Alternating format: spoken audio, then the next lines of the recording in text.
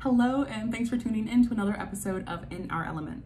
Last month, we discussed thermal strengthening mechanisms and how diffusion makes them possible, and today we'll be taking a closer look at strain hardening, which uses deformation to add strength to a material. Strain hardening, also called cold work or work hardening, is one of the most commonly used means of adding strength to a material. Here's how it works. When a material is permanently deformed, the dislocations within the material have moved until they no longer can. That is, until something within the crystal lattice stops them. Sometimes that something is another dislocation. The pileup of these dislocations and the associated increased dislocation density prevent further deformation and thus increase strength.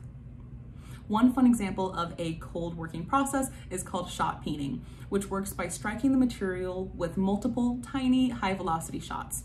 The dimples in the surface create compressive stresses, which not only strengthen the material, but also help make the part resistant to failure by fatigue or galling.